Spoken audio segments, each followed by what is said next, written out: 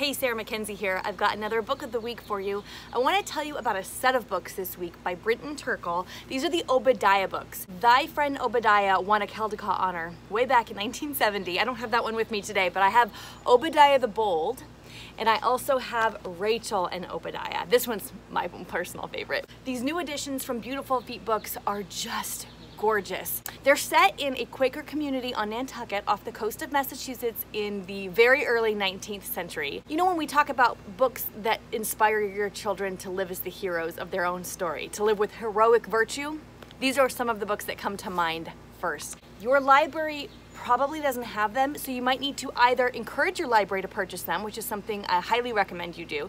A lot of libraries let you make requests for what to purchase, or grab them for your own shelf because they are worth owning. So that's it for this week. I'll be back next time with another Wednesday Book of the Week.